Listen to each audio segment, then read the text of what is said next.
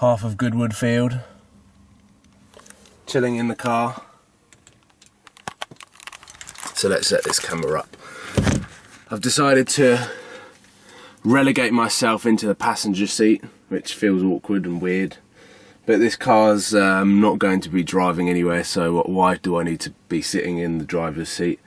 Also get a feel for what my passengers feel when I put my foot down in the car. But anyway, welcome to Supercars of London, and a video blog update that I'm really I was looking forward to doing before I got the news yesterday that I wasn't allowed to drive my car.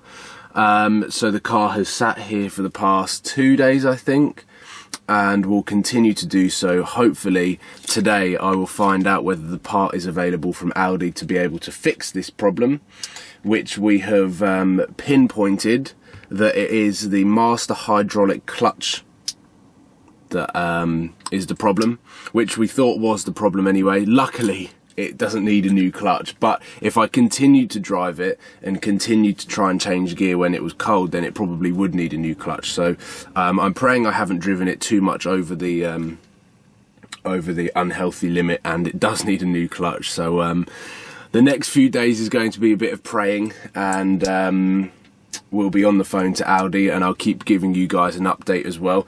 You may have seen as well from the Goodwood video that my car was running with one of the engine lights on.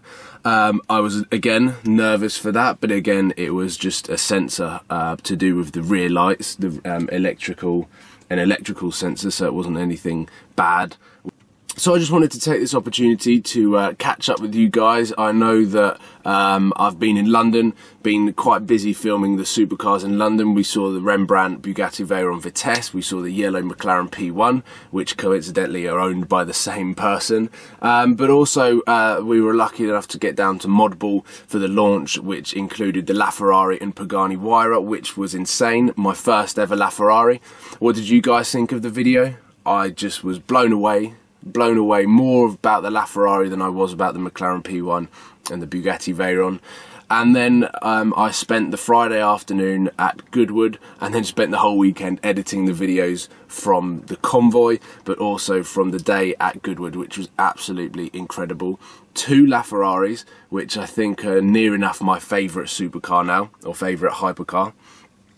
One, or the only one, Ferrari F12 TRS, which I have to say is the best sounding Ferrari that I have heard in the last 5 to 10 years. Absolutely beautiful car with an amazing V12 soundtrack. We saw the Koenigsegg 1.1, which blew me away in terms of its road presence. It's so wide, so low, so mean looking, and that rear spoiler that swoops off from the back is seriously cool. There's so much carbon on it. It's got like carbon fibre wheels and things like that. So an amazing bit of kit. And then all round I saw my first LFA as well. I've never seen a Lexus LFA driving, and the same Lexus LFA is at all of the UK shows, and I just seem to miss it every single time. So that was also a fantastic experience for me. To hear that V10 high-pitched F1 tone on the Lexus LFA was also quite memorable for me. And overall the weekend was incredible, and I'm definitely going to Goodwood next year. Last Friday was my first time at Goodwood, so the Festival of Speed definitely lived up to its expectations. First things first, let's start off with what was going to happen this week, or might still happen, depending on how quickly we can get this part for the Audi R8. There was a few videos that I wanted to film. That's definitely not an Army Tricks car. I wanted to film an Army Tricks review, because the first time that I reviewed the Audi R8, it was completely stock, and the whole idea of the review was to film it completely stock. But now that it's got the lowered stance, it's got the 20-inch wheels, and it's also got the ridiculously loud Army Tricks exhaust system and the wrap, I wanted to do a sort of a post-tuning review of the car, but also of the exhaust system, because I think it would be important for you guys to hear the difference between loud and quiet mode. I could also show you auto mode, which I don't even think I've clicked on auto mode, but if you see my little key fob, auto button is right there. But this week I wanted to pack in as much as possible, try and get as many video shoots filmed as possible, because the following week, if you follow me on Instagram, you'll have seen that I'm heading off to Portugal this Sunday for a week, which is annoying, brilliant for me, but annoying for the fact that it's difficult for me to keep in touch with as many people as possible and continue to film for YouTube. So I'm trying very hard to get all of this footage packed in this week so that I'm able to keep you guys up to date with what's going on whilst I'm on holiday. A really cool video that I want to film is I've just been delivered my Team Ironman, can you see it? My Team Ironman G-Shock watch. Once I heard about Star Remix. Oh, what happened to my voice there? It's breaking. Hello? That's back to normal now. That was weird. I heard about Star Remix, and when they sort of came to me and said that they build custom watches, I was like, well, this was before I had my car wrapped. So once it was wrapped, I knew that I wanted to have like a watch like this. Oh, look at that. Oh, proper Iron Man now, look at that. I'm a kid. I wanted to have a watch that matched the car, just because I thought it'd be really cool, and Star Remix certainly delivered. I got told by Star Remix that the G-Shock was one of the most durable watches in the world. Apparently on the Gadget show that it's been driven over by a car. So I wanted to drive over my watch with a car, because that's a normal thing to do, is when you get a new watch, you want to drive over it. But I do, because I think it'd be a funny video. And if it breaks, look at the gearbox, working seamless once the car's off. I swear I did this in my last video blog, but when you're in a car like this, you can't not fiddle around and touch things and play around. Oh, I've just turned the media interface on. Wow. How do you turn it off?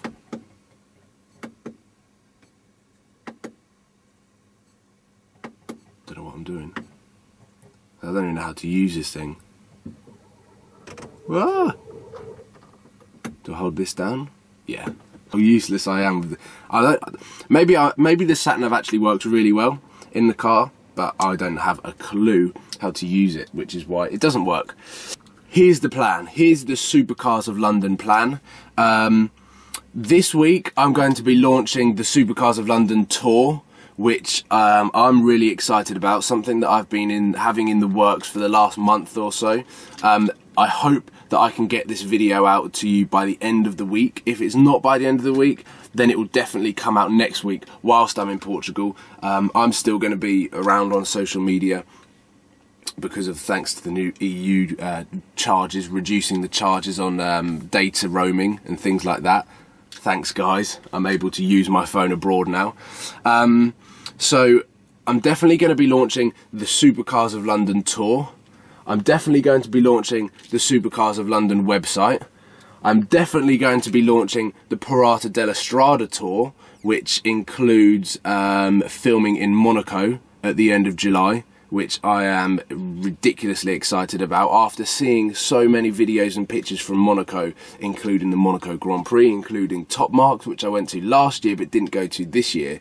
I'm really excited about heading to Monaco, which will happen end of July. Oh, that's how I have to do it. Beast. That's so cool. Ooh. Don't know how I get it in my face. Oh, it's coming onto my face.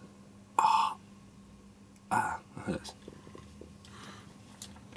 Anyway, so I just wanted to update you, keep you guys up to date, let you guys know that I'm still here. The R8's still here, it just doesn't work. I hope you guys have been enjoying the videos over the week of the supercars that are in London at the moment. We've got a lot of cool stuff to come, like I just mentioned in this video. So stay tuned, make sure that you subscribe. I can't believe we've hit 75,000 subscribers. I'm on 21,000 followers on Supercars of London Instagram, and about 30 followers away from hitting 10k on Wallace PJW Instagram. So huge shout out to everyone that's followed me, subscribed, and continues to share the Supercars of London love, share the Team Ironman love. So keep doing it. I'm going to keep making these videos. Oh, two more things actually. I know that I'm going to get asked where I'm going in Portugal for my holiday. I'm going to Val de Lobo. It's a resort in the Algarve. Amazing place. I'll upload some photos on Instagram for that. The other question will be, well, I'm guessing what will be, when is this video of how I've done Supercars of London, or how I've got to where I am today. That video shoot happened last week, and it's probably going to be a week or two to edit. I'm not actually editing it. This is the guys at UK Vibe TV, and they take their time. They're very meticulous and perfectionist when it comes to editing a video. And I'm also going to be doing another video after that one. I'm going to be, once that's recorded and edited, I'm going to check it out, hopefully upload it to my YouTube channel for you guys to see, and then I will probably do my own one, or do one that's that sort of is an add-on to the UK Vibe TV one, which I'm really excited about. I need to get some cameraman in, get the whole team in, and also rummage through some old footage and try and find some videos of me filming cars when I was 15 and 16 years old with bright blonde hair. If you followed me right from the beginning on Instagram, you'll see that that was how I started. This hair was like, oh, I don't know, you can't really turn it into blonde in the sun, but the sun's so bright. So I'm going to go and head inside at SB Race Engineering, try and sort out this part with Audi, give you guys an update, and I will see you guys tomorrow, because the daily video blogs are going to be coming back. So thank you guys, and pray for my car.